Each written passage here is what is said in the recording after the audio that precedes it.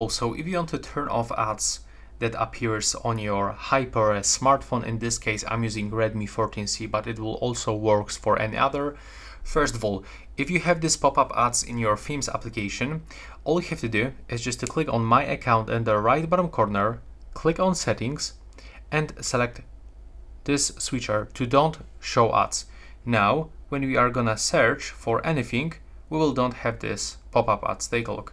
Right now everything is fine. I can open something, I can go back, and I don't have ads. I can even reopen it, go to the categories home, and now we get rid of these ads. But also if you have ads, for example, in your file manager, which will be located right here, I'm gonna open it.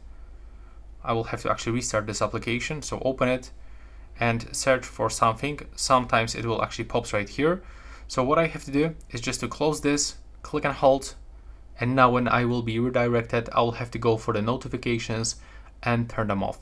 And once you do this, you will don't have notifications. You'll don't have this ads that pops in the file manager. And that's what you have to do with every application that you have on your Redmi 14C. Thanks for watching.